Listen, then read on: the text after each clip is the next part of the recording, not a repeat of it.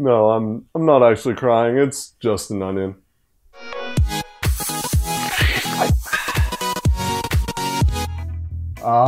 It's summertime. My favorite time of the year. Not because it's sunny all day or because school's out. No. Because of the Steam Summer Sale. I mean, who cares if I maxed out my credit cards and ran out of money? Oh, wait a minute. I might have some cash in my wallet.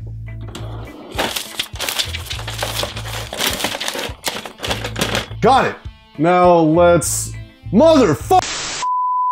Nah, I'm just playing. I found this $5 Jamba Juice card in my wallet, so that'll get me what, like, half a smoothie? But back to it. I saw a couple YouTubers that I'm a fan of playing this game, and heard nothing but good reviews, so I figured I had to give it a shot. And damn, I was just kidding about crying earlier, but this story really did give me the feels in a way that typically I only get from movies. There are so many subtleties and beautiful imagery within this game that just amplify the story. The game starts on a ferry overlooking a beautiful scene with the text, "What remains of Edith Finch?"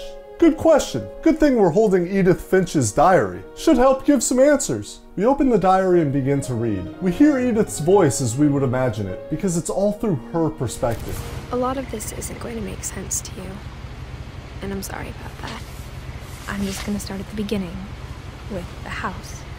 As we read, the text gives way to a scene. Much like a child letting their imagination take hold when reading a story, we become sucked into the pages. The words vanish and we begin to relive Edith's story. We learn she hasn't been back since her brother Lewis's funeral, and as we explore further, we constantly receive bite-sized lines of the diary in an engaging and unobtrusive way. On a tree or in a path, breaking apart as we walk through them. Edith has come back to her childhood home in search of answers since her mother passed and left her a key. This home should have all the answers. A home that looks built in almost a manic sort of way.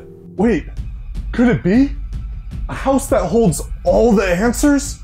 Maybe this game will reveal all the secrets to the Hello Neighbor house. Nah, that's even a bit too far-fetched for my taste. So we try the front door like a normal person. And, of course, it's locked. And the key doesn't work. What do we do now? Sneak around the side of the house and use the doggy door. Duh. The inside of the house is in complete disarray. The people living here must have left in a hurry. There are dishes piled high, to-go boxes still sitting out, and a cookbook left open. And there's so much salmon.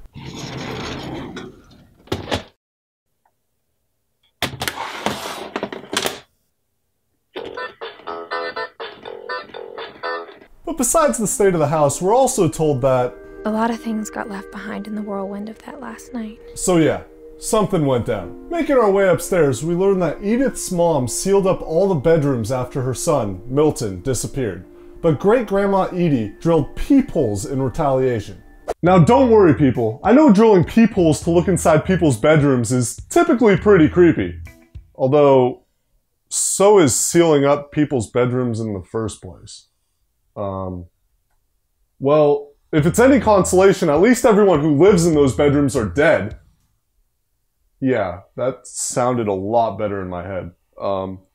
That's still pretty creepy.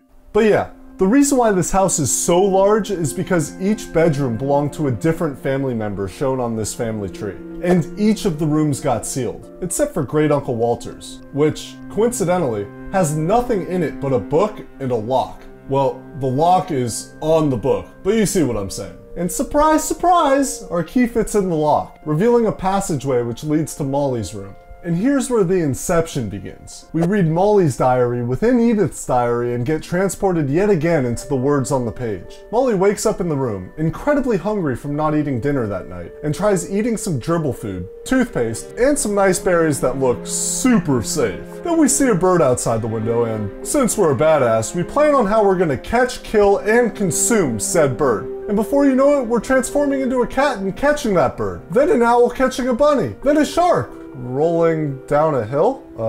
Seems reasonable. Until we make it to the water and eat a seal. Okay, that's more like it. Then we're a slithering sea monster, scouring a fishing boat with a taste for human flesh, ultimately going through the sewer pipes and into Molly's room under her bed. Then we wake up as Molly, with the monster under her bed, waiting until she goes to sleep, because they both know that she will be delicious.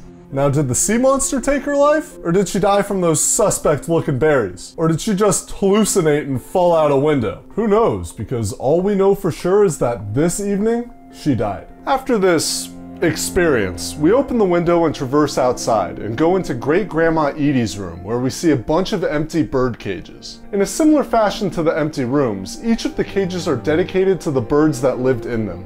Quite the strange family we've got here. We also learn that her husband, Sven, was killed by a dragon. Well, a dragon-shaped slide. Same thing.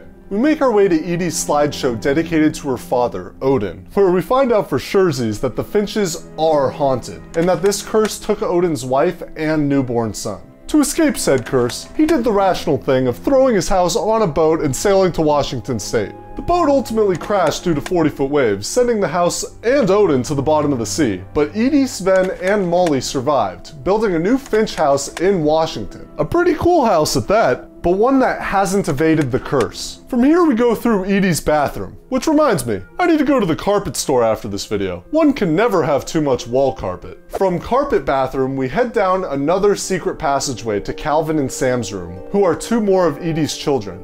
Calvin's side of the room is all roped off, but with a little maneuvering, oh, that was easy. We make it past and up the stairs to read the diary entry. But this time it isn't written by the family member himself, it is written as a eulogy by Sam for his brother. Calvin had always wanted to do what many children envisioned, swing all the way around, a feat which most kids are too scared to even attempt. But after their sister Barbara's funeral, Sam and Calvin promised each other that they wouldn't be scared anymore. So Calvin made up his mind to do it. The wind picked up, giving him the much needed boost to go over the top, but he lost control and flew toward the ocean and onto the rocks below. And that was the day he made up his mind to fly, and he did. From here, we make our way to another secret passage, this one disguised in a bookshelf, leading us into Barbara's room. Barbara is the child star of the family, playing the lead role in the movie My Friend Bigfoot, and her story is told not through a diary, but through a comic book. Barbara was famous for her scream, but as she grew older, she found it difficult to adapt to life away from stardom, being described in the comic as a washed-up has-been. She was asked to perform her signature scream at a convention, but it hadn't aged well. After her father had to go to the ER, she was forced to skip that convention to watch her brother, Walter. In the background on the TV, we hear about a gang of masked hoodlums, led by the infamous Hookman killer, Dr. Carl Hamill. We hear Walter scream upstairs and go check it out, only to be greeted by Dr. Carl. Using some swift maneuvering, Barbara is able to throw him off the second story. But when she went downstairs to check on him further, he had vanished. She wandered through the house, only to hear and that the horror fans had shown up to hear her scream in person. Kinda weird, but just roll with it. But that same night, she was murdered. The police blamed her boyfriend, Rick, but he also disappeared that night. Did he kill her? Or was it Dr. Carl? Or maybe one of the fans? All we know for sure is that her body was never found, except for her ear in the music box downstairs. From here we go downstairs and use the music box key to get into the basement, where we open up a refrigerator and head down into some sort of bunker? That's what it looks like. This is where Walter hid himself after that traumatizing experience. Not that I blame him. He was trying to hide from the family curse after all. Reading his note, we learn that he had been down in this bunker for 30 years, living a lonely life away from the rest of the family, settling into a routine of dealing with earthquakes and eating canned food at exactly 12 o'clock. But after doing this for 30 years, he experienced a random week of no earthquakes. At this point, Walter decided to leave. He broke out of his bunker and into a tunnel because no reason to use the entrance, only to be greeted by a bright light and the smack of a train. A train which had been out of commission for a week. A train which rumbled the ground at 12 o'clock every day. From here we go out and along the train tracks, over to the beach and up to the Finch's cemetery, where we look out and can see the ruins of Odin's old house. Then we go back down toward the house, you know, the one on land, and climb into the trees, learning that Edith is currently 22 weeks pregnant. Damn girl, probably not the best idea to be climbing and stuff, but who cares when you got a family curse to deal with, am I right? From this climbing we get to Edith's grandpa Sam's room. If you remember, Sam is the brother who wrote the eulogy for Calvin. Here we're taken to the past through a series of photographs. Sam and Dawn, Edith's mother, go on a camping trip where Dawn hunts a deer. After shooting it, they are in the process of taking a picture when the deer bucks a little bit and throws Sam off the cliff and to his death. A story which really hits home for Edith because it's one her mom never chose to share.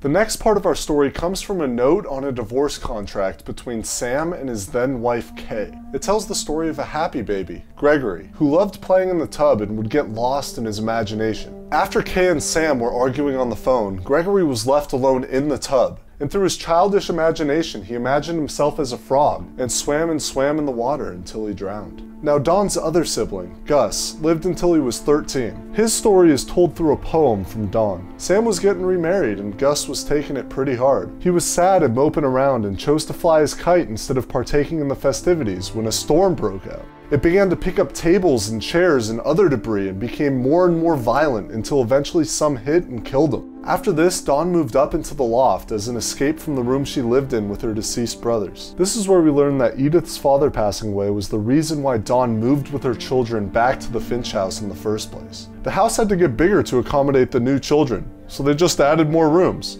bringing us to Milton's castle. Milton loved to paint, and on his desk is a flip book to tell his story. A story where he is painting with a magic paintbrush and paints a door which he walks through and the book ends, which parallels his mysterious disappearance. And while this is a bit outside the realm of Edith's comprehension, it is worth noting that the developer, Giant Sparrow, is alluding here that Milton is part of their first game, The Unfinished Swan. Creative director Ian Dallas even said, Milton is the king, not the protagonist in The Unfinished Swan, and that he considers it canon to the Giant Sparrow universe. So if Milton did actually draw himself into another realm, it starts to raise some questions about the other deaths. Did Molly literally shapeshift into those animals? Did she actually die? Or did she just turn into an animal? And what about Barbara? Since all that was found was her ear, could something else have happened? Maybe Giant Sparrow has some tricks up their sleeve in the future. But from here we head out of the castle and onto Lewis's ship, his psychedelic man cave.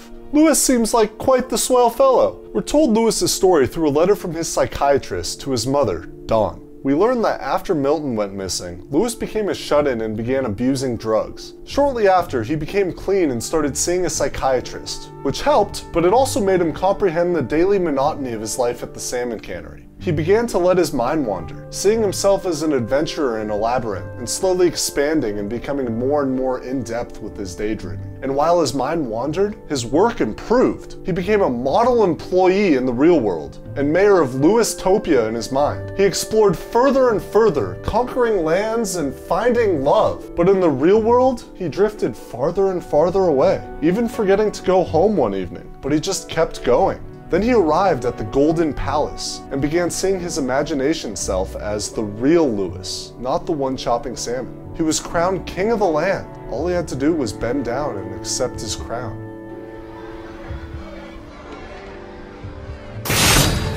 Lewis's death was the last straw for Edith's mother. After the funeral, she told Edith to pack her bags and leave. We see the open boxes and messiness of the house as we make our way up to Edith's room, where we sit on the bed and are told the rest of the story through Edith's pen.